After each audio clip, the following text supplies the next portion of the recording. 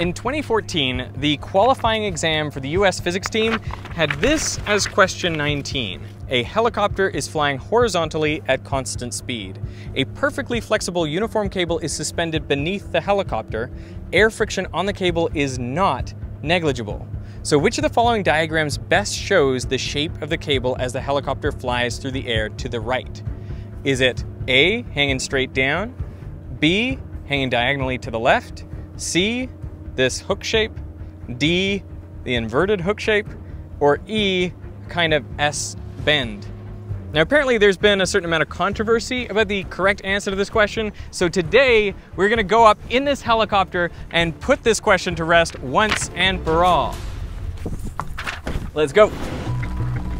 Here I'm deploying a battle rope, like you'd see at the gym.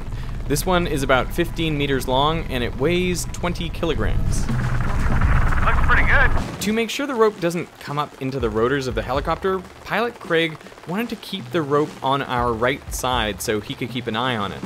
So we're not going straight forward, we're actually going diagonally forward and to the left.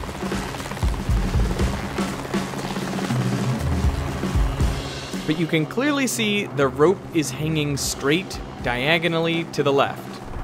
That's a pretty good diagonal, man. So the correct answer to the question is B.